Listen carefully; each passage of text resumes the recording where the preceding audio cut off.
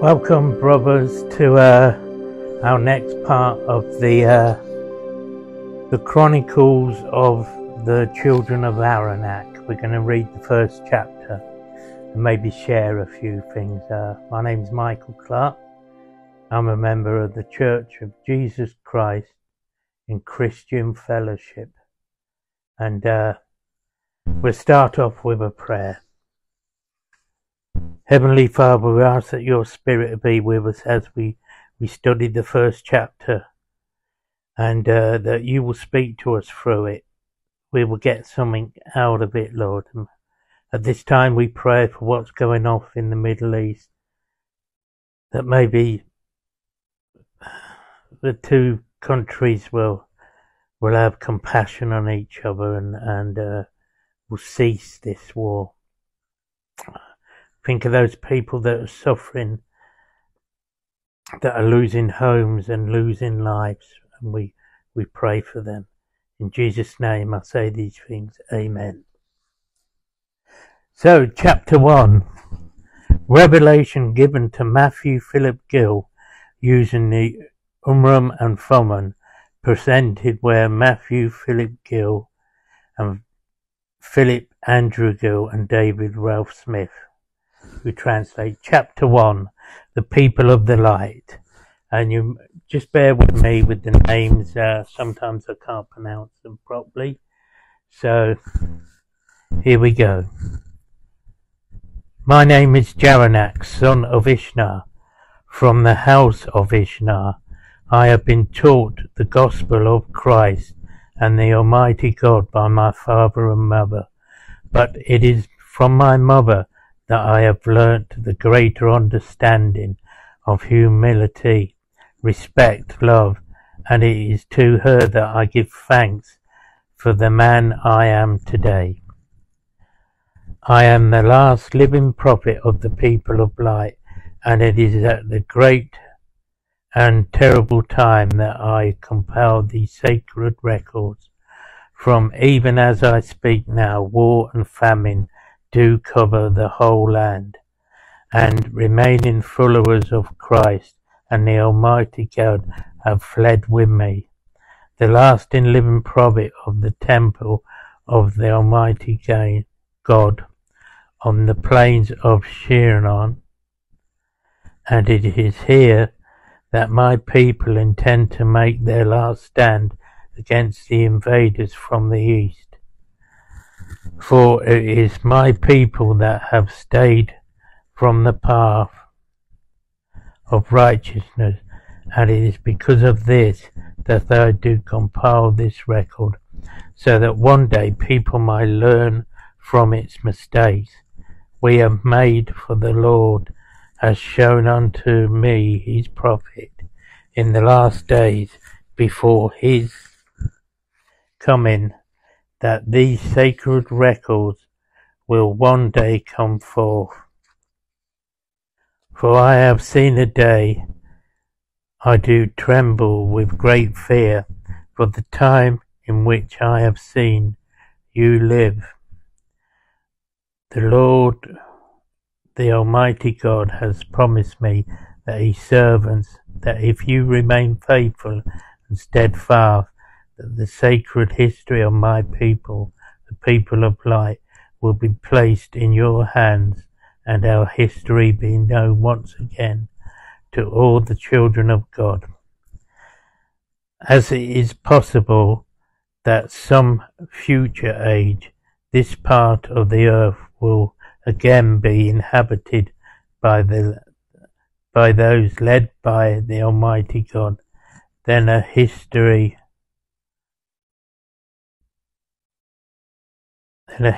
of its present inhabitants would be value unto them. So I proceed to write.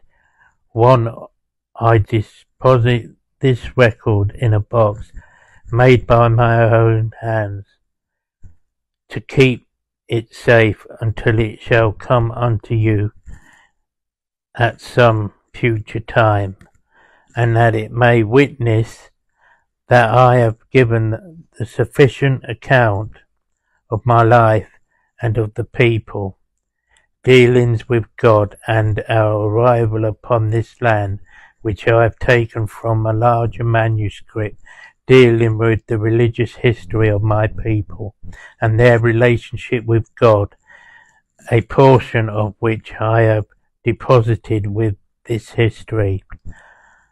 Now I lay down these 24 plates, the history of my people, that I say unto you that were once a mighty and great people, willing to listen to the voice of their prophet and the voice of God. To understand my people, we must go back to their origins and the place from whence they sprang. And now I record history of my people. For behold, it is a time of great wickedness upon the whole earth, but the people of Araneck do follow the footsteps of the prophet Araneck, and do heed his words. They keep the commandments of the Almighty God, and they do worship him with one heart and one spirit.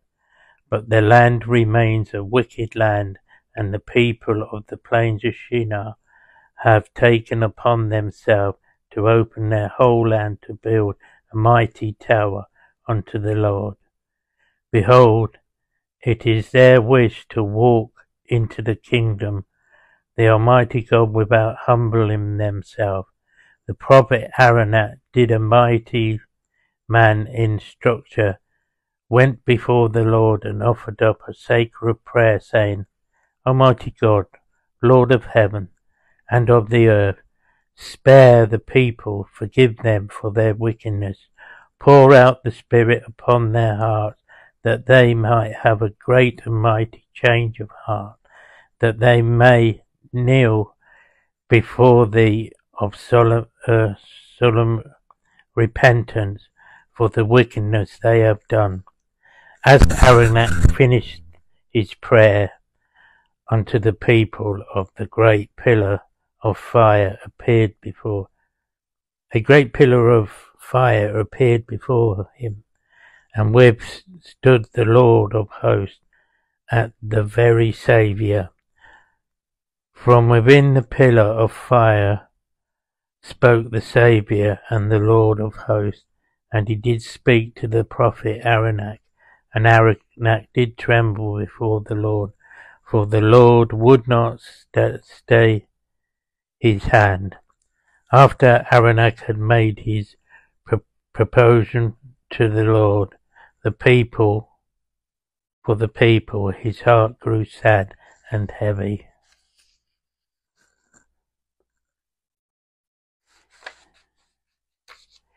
He knew if the people would not humble themselves and repent their wickedness, that the Lord would destroy them from off the whole of the earth.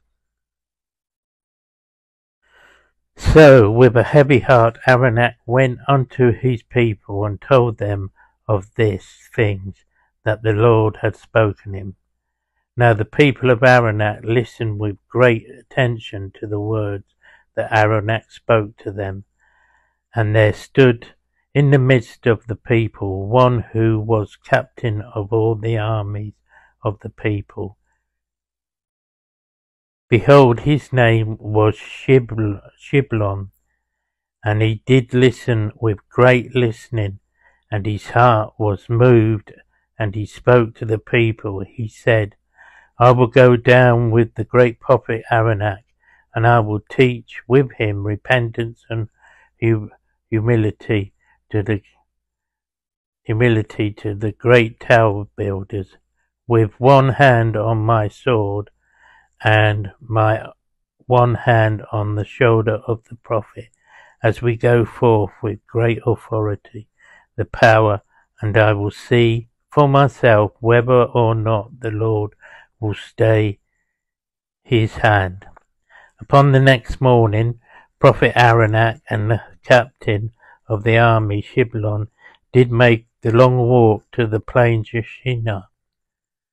Now they were walking for 8 days, and they came upon a hill that opened that overlooked the valley and plains of Shinar, and they saw a great and mighty tower reaching above the clouds and into the sky, and it did fill the hearts with great fear, for they had never seen it like, and they feared for the people and what God would do unto them. Upon seeing the tower, Araneck spoke unto the people at the tower, saying, You wicked, wicked people, you cannot buy or walk your way into heaven. You might humble yourself now before the God of heaven and earth does destroy you. Upon hearing this, the people of the plain of the valley of Shinar began to shout and ridicule and throw rocks and dirt and all manner of things towards the prophet and Shiblon. Now there was the words that the people said towards prophet Araneck and Shiblon, We do not need a prophet, for we have a king. Our king has promised that in the coming days we will walk with God in heaven. Do not need to humble ourselves before God, for we have all the things we need to enter into his kingdom. For instance, the mighty tower, and our fine clothing, and our mighty storehouse, and our money.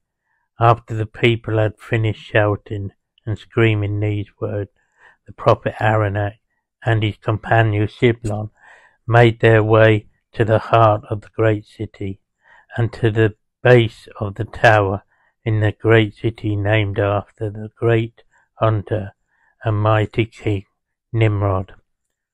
Upon seeing the great tower in the might and wicked city of Araneck knew his heart why the Lord would not stay his hand.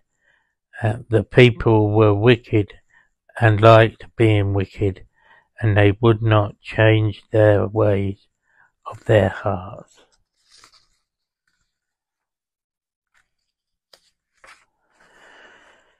Shiblon then spoke to the prophet Araneck, saying, My prophet, let us go down to the friends who are camped by the river Moak on the west, and let us speak to Mahonri, and let's see if he spoken to the Lord about the same thing and wickedness of the people of Shinar at the city of Nimrod.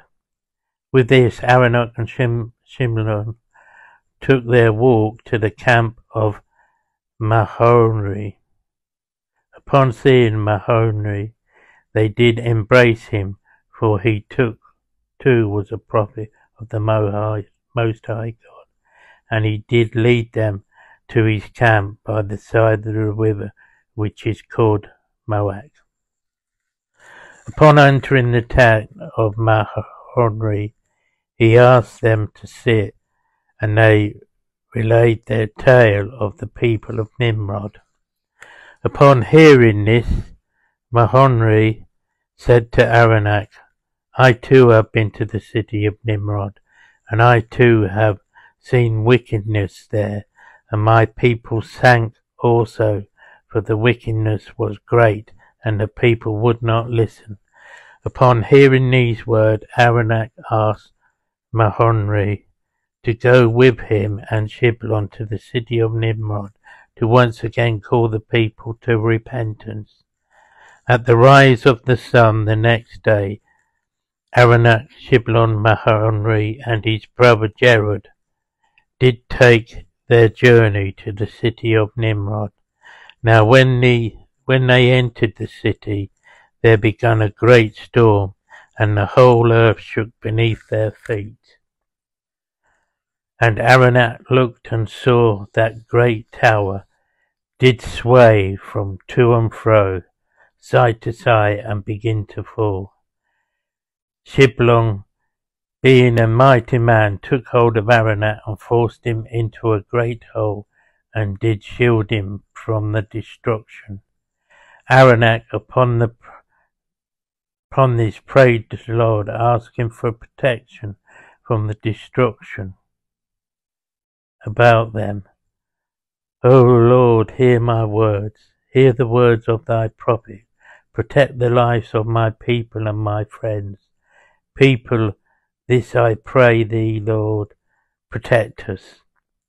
Upon the ending of the prayer, Shiblon looked out around him, but could not see, for the air was filled with blackness and dust. Shiblon heard a voice calling and crying, but could not make out the tongue.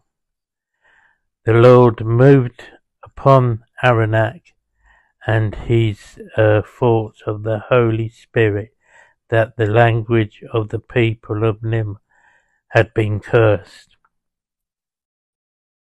Araneck knelt down with Shiblon and offered a great prayer to the Lord of hosts, saying, O Lord, thou art great and wonderful, and although your anger is great, I ask that you may preserve the language of my people and also the language of our friends and their people, for this is the language of the first parents, and we do not wish to lose that and all its meaning.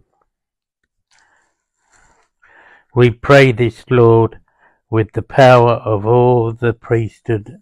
Amen. Araneck, having made his prayer to God, knew though his faith and power of the holy priesthood, that the Lord had spared his people and spared the people of his friends, Mahonri, and he knew that the Lord had spared the integrity of their language. And now Araneck and Shiblon were moved by the Holy Spirit to leave the plains of Shinar and all the confusion and destruction, and take their journey home to their people.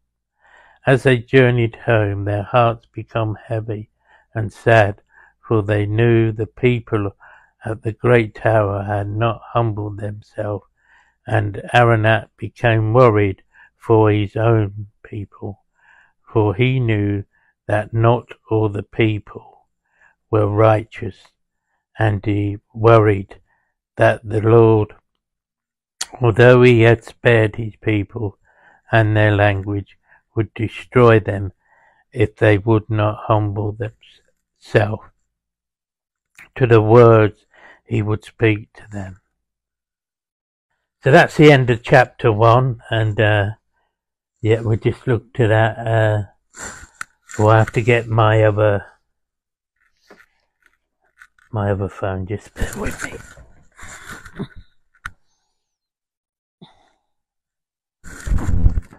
So these people were at the Tower of Babel, and let's just look at something I've looked up about that. So the Tower of Babel is a story from the Bible found in the book of Genesis, chapters 11, verses 1 to 9. According to the story, after the great flood, humanity spoke a single language and settled in the land of Shinar, ancient Mesopotamia, I think that is. They decided to build a city and a tower with its top reaching to heavens, to make a name for themselves and prevent them being scattered across the earth. However, God observed their actions, and he decided to confound their language so they would not understand one another, causing them to stop building the city. Consequently, the people were scattered over the face of the earth, and the city was named Babylon. Also, it was there that the Lord confused the language for the whole world. The Tower of Babel story has been interpreted in various ways, often seen as a symbol of human pride and the resulting divine intervention to humble humanity and spread different cultures and language across the world. So I guess that with that as well, it's like the Book of Mormon. The people started from there, from the Tower of Babel. I want to go back and look at some of the stuff, some of the prayers we had in this chapter.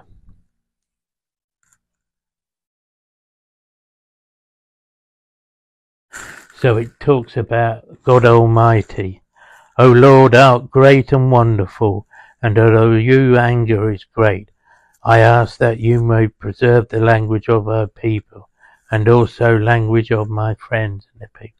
For this is the language of the first parents, and we do not wish to lose all its meaning.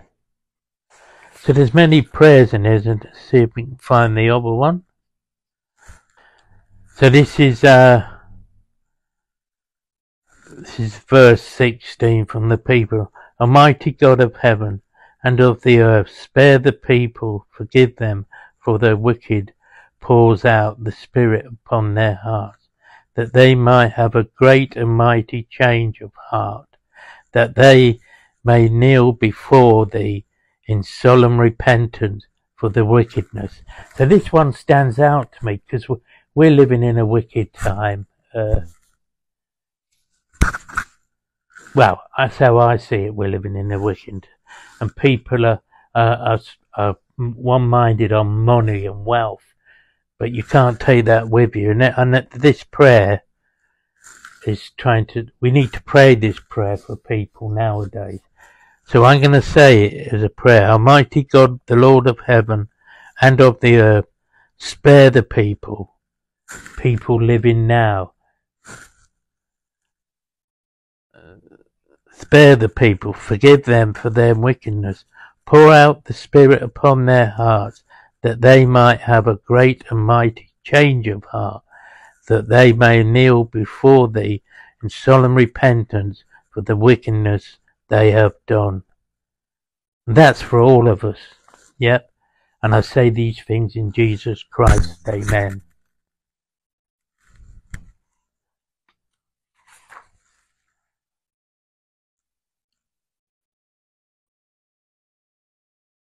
So we're living in a time of war, and what's going on in the Middle East is I think is talked about in Revelations, and so I've enjoyed chapter 1 of the Chronicles of Araneck, and we pray you can join with us next time. So let's finish off with a prayer. If you know more about the fellowship, it's the church cjccf.org, and you can find the website. And let us pray. Heavenly Father, we thank you for the scriptures we have, and we thank you for this scripture that you've brought amongst us on earth and given to Matthew Gill to translate. And we ask that you bless his family and his church, the Restored Branch, and all the rest of the Restoration branches. You bless them.